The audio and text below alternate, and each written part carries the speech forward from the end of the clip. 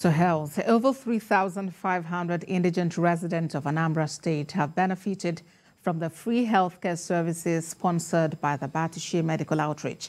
The medical outreach, which is sponsored by the presidential candidate of the All Progressives Congress, Asiwaju Bola Ahmed Tinubu, drew attention from the 21 local government areas of Anambra State. Bamidele Ajayi has more. It is just less than 100 days to the general election.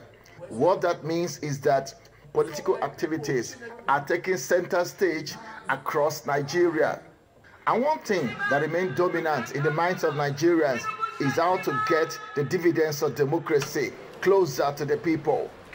Now there is nothing to fear anymore because the man Bola Ahmed Tinubu is making that happen at the moment. This team of medical personnel are here at the International Conference Center, Oka, carrying out medical outreaches, examining patients and administering drugs when necessary. The medical team says the mandate from the APC presidential candidate, Bola Ahmed Tinubu, is clear, which is delivering quality healthcare service to the people. And we want to use this as a showcase, of course, to say we understand the language of healthcare. We understand that for our people to do well, they need to live well and they need to be healthy.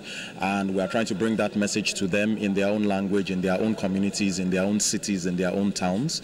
And of course, the general language of good healthcare can then be passed across for a better, more productive and healthier Nigeria. This outreach is to promote the candidacy of Asiwaju Bola Ahmed Tinubu, and is also to educate and sensitize voters to enable them to know that there is hope for a new Nigeria, there is hope for a better Nigeria, there is hope for our doctors, there is hope for the less privileged.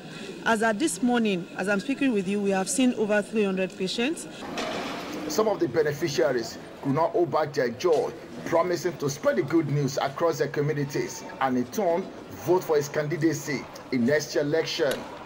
Many cannot afford getting those closer to this medication, and for somebody to spare it up and giving people free, I think we have to give kudos to that person. I'm so happy about what is happening here. I'm so impressed. If they can continue like this, I will appreciate it more. Various ailments ranging from eye check, blood pressure, heart check, and other illnesses were treated at the medical outreach. Bamidele Ajayi, TVC News.